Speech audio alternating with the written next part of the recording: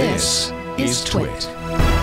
We have Karl Martin joining us, KG4HBN, and he is special. This is the Section Emergency Coordinator from the Northern Florida Panhandle. He's been working his hiney off. Not only him, but a lot of other ham radio operators as well. They've been supporting Hurricane Michael. And Karl, why don't you tell us kind of what you guys have been doing for the last 2 weeks? Oh, we've been pretty busy.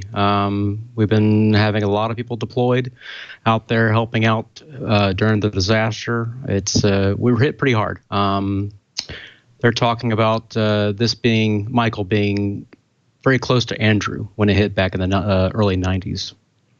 Okay, so in some of these places like Panama Beach and such, there was no comms. Am I correct? 0% cell coverage, no DTR for any public safety. Is that correct?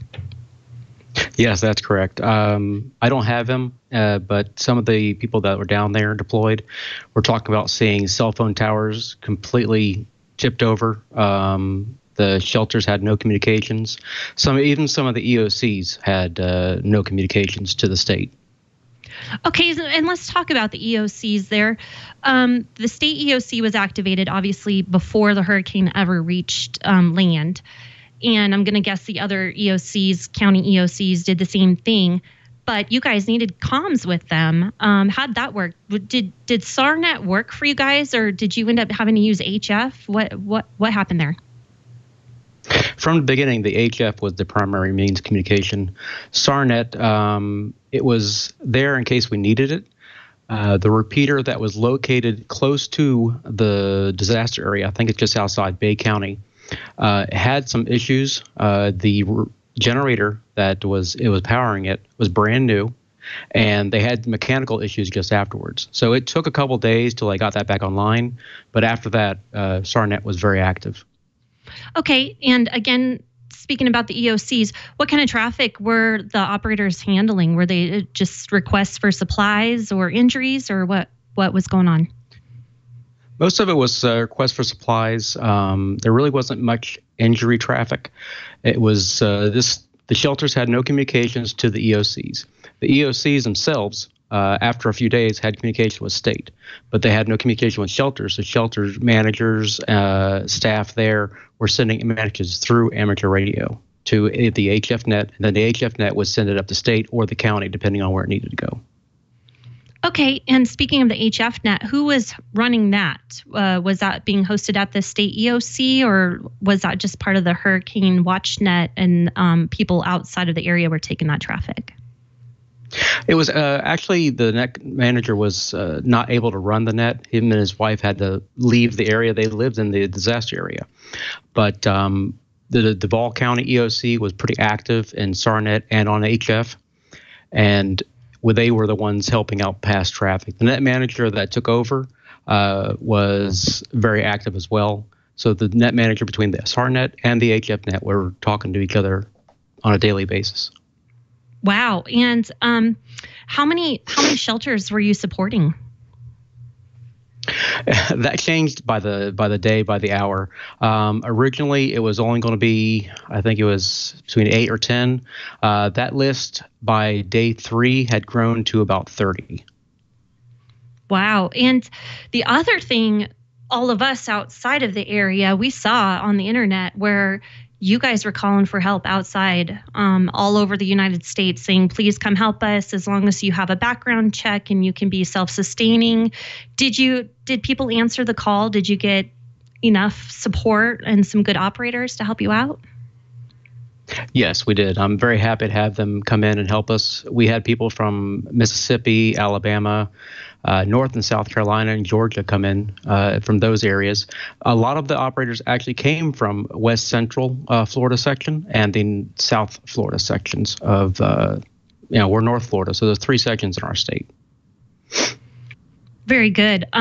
And you had mentioned you've seen Hurricane Andrew, so this is not your first rodeo, I'm going to guess, with amateur radio. Did you help out during Andrew as well? No, actually, I didn't get licensed until 2001, but I've been active since then. And especially in the hurricanes in the last few years, I was emergency coordinator for Volusia County, our local area, through all three of this last 3 years. And then I only took over as section emergency coordinator just 2 months ago. So it was quite a start. Wow. Welcome to your position. That is quite the start. One other thing I wanted to ask you is, what do you think was the most amazing thing you guys did in the last 2 weeks? I think I spoke to one of the amateurs that was deployed there. He was there practically from the beginning. He was doing some work, some camera. He's a videographer, and he was doing work there. And he put down his camera to actually help during this emergency. So he was not making money during this whole event. But he was able to actually get a message out from one of the fire stations. One of the fire paramedics, I guess they're called. They had a health issue, and they needed to be moved from the fire station with a helicopter to a hospital. They were actually, it's a life-threatening problem they were having there. And he let the chief use the HF radio to contact state and get the helicopter in there to get them moved out. Wow, and I think you're referencing James Lee, is that correct? That's it, WX4 TV. Yeah, we're friends on Facebook, and he was posting some amazing things about just the destruction and devastation, really, and shelters with no power, and they were holding flashlights to make pancakes. I can't imagine. I mean, where are you guys at now? How is it going? You just stood down on Monday, is that correct? Yes, that's correct. It's doing very well. What I've been getting from all the after action reports from the people, they don't leave until they have solid communications of internet, because most of the shelters have IP phones. They have FEMA in the area usually before we leave, and they definitely have a strong cellular connection for 6 to 12 hours before we decide to actually leave the area. Very good. And you sent us some pictures. So Victor, why don't we just go ahead and breeze through those? And, Don also survived a Hurricane Katrina. Don, sometimes he likes to comment, sometimes not. Don, do you have any words about, as we go through these pictures, about your feelings on it? Well, I'll tell you what, I did my best to avoid a lot of the news coverage because, quite frankly, it gave me a flashback. PTSD around surrounding these things is real. And, we've got a really, really good friend of the show, Charlie Wooten, NF4A, who's chief engineer for the Panama City iHeart Media and iHeart radio stations, the same company that I work for. And, they lost a tower over there. So everybody has been just so busy. And for those of us over here in the New Orleans area who remember Katrina, and also we remember Andrew. In fact, we had a Young Ham of the Year from 1994 who won Young Ham of the Year because of something that he did when Andrew came through and hit the Louisiana area. So, our hearts go out to all of those guys in North Florida, and just our prayers continue to go out. Absolutely. The other question I had was, Karl, how many operators did it actually take to run this whole operation? I'm actually still going through all the reports. I haven't got an exact number, but at this point, it's running around 40 operators. That counts shelters deployment, EOC deployment, and operators just acting as net controls or being on frequency to deliver and pass traffic. Wow, that's amazing. That's a lot of response.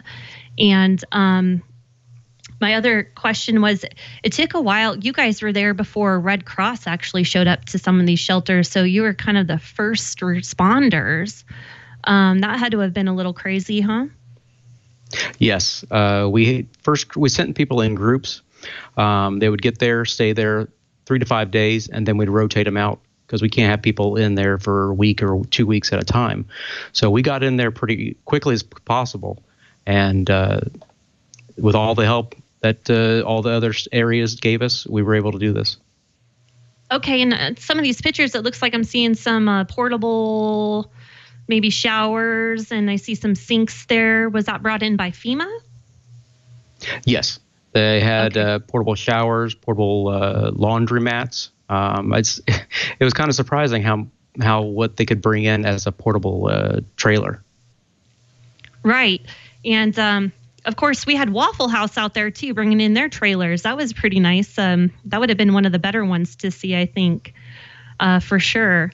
Well, Karl, I really appreciate all this. Is there anything else you wanted to tell us about your experience in the last 2 weeks? Anything you want our viewers to know? It's just I'm just so happy that people were able to come out and help us out. We were in need. We didn't expect it to hit so hard. 3 days before, it was Category 1. Just a day before, it was Category 3. It was just so quickly it evolved and got sped up. And it just, so many hands turned out to help us out, and really appreciate it. This is why we train. This is why we exercise. And all of you out there, when you're going to respond to some of these situations, I think that Karl can 100% agree with me. Make sure you have your NIMS certifications done, Yes.